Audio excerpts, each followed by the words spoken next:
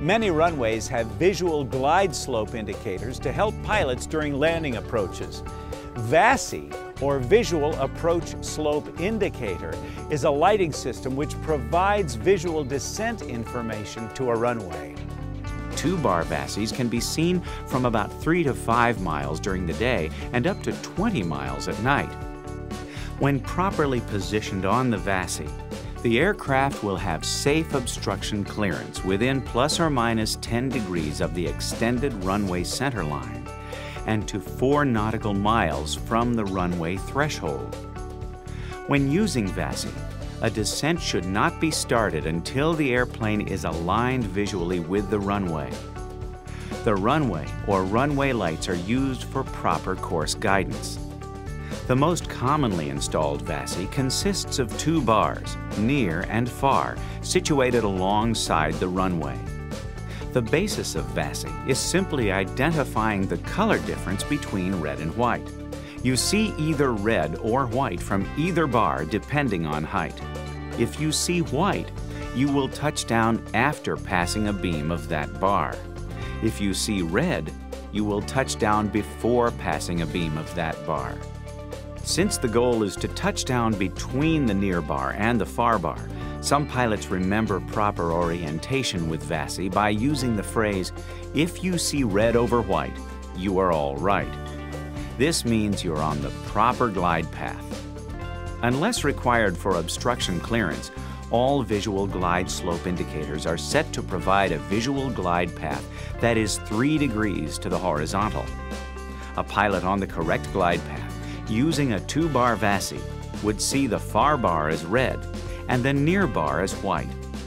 Below the glide path, both bars would be red, and above the glide path, both bars would be white. A system with all light units installed in a single row is called a Precision Approach Path Indicator, spoken PAPI for short.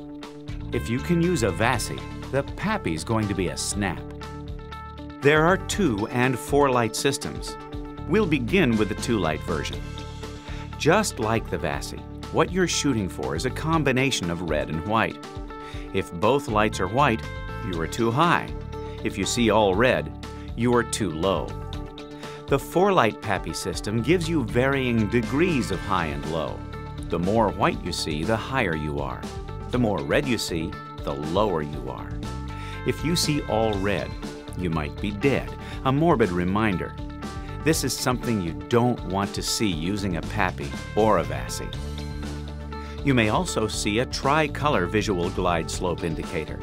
It's a single light unit that shows the pilot a 3-color visual approach path to the runway on which the indicator is installed.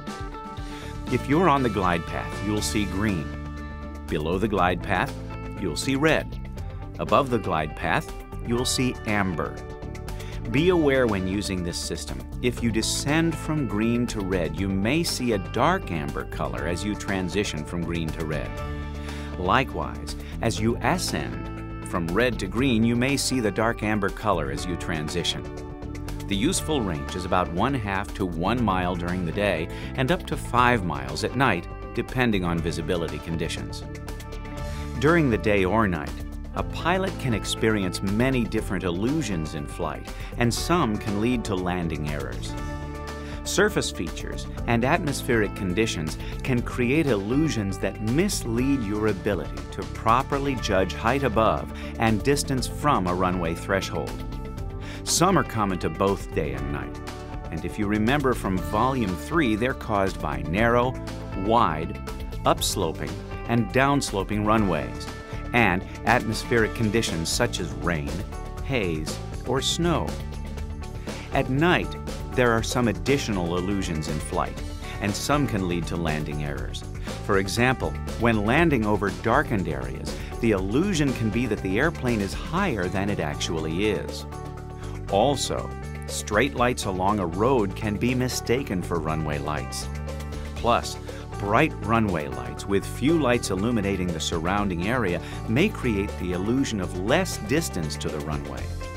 Conversely, dim runway lights with few lights illuminating the surrounding area to provide height information may cause a pilot to fly a lower than normal approach. At night, inexperienced pilots often have a tendency to make approaches and landings with excessive airspeed. Every effort should be made to execute the approach and landing in the same manner as during the day. Be aware of these illusions and anticipate them during approaches, and use visual glide slope indicators when they're available.